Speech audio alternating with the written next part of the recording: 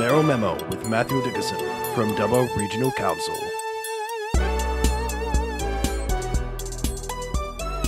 Matthew, tell me a bit about this new podcast. What's it all about? Sounds exciting. The podcast is all about just making sure we get information out to the community. One of the things that I did say to the public when I came back onto council and then was elected as mayor was that we needed to increase those levels of communication. I don't expect every resident across the entire Dubbo Regional Council, LGA, to agree with every decision of council. We live in a democracy, people have got different opinions, and that's all fine.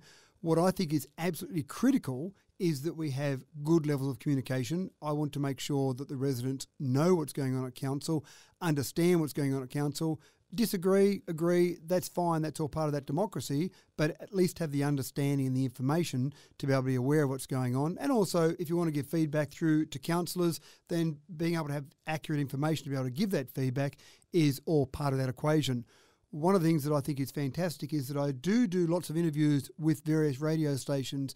DCFM, for example, I do interviews with DCFM, and DCFM is very generous with time, but still in an interview about mayoral items, usually it's a couple of seconds, 30-second grab on the news, or maybe it's a 8 or 10 minute interview on one of the shows. But it's really hard to really explore lots of details about an issue or a number of issues with that short time frame. And I understand why the various radio stations only allow a certain amount of time, mate. That's fully understandable.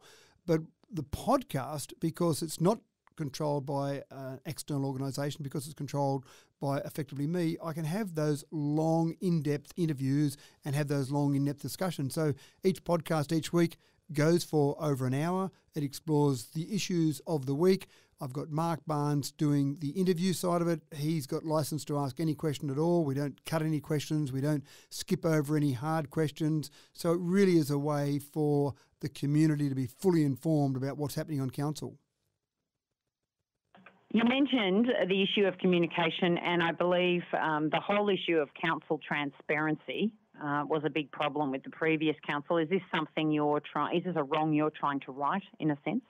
I think you are right, Sam. I think there was certainly a perception with the previous council that people didn't know what was happening and decisions were made without a lot of information coming through to the community. And the community was rightly concerned and confused, and there are a number of those issues, a number of those questions that spring to mind.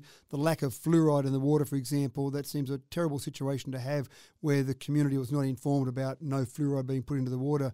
A $5 million pipeline to nowhere, a $5 million smart water meter rollout that didn't go through council and didn't go out to tender. All these different things were happening, and they're just three simple examples of huge magnitude, but there were so many examples like that where the community didn't know what was happening with the previous council. So you are right. There is certainly part of that from my perspective to make sure the community is informed, because that's a really important thing. I don't own council. The councillors don't own council. The community owns council.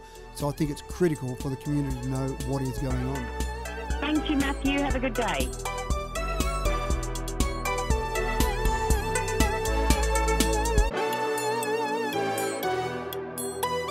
Mayoral Memo with Matthew Dickerson from Dubbo Regional Council.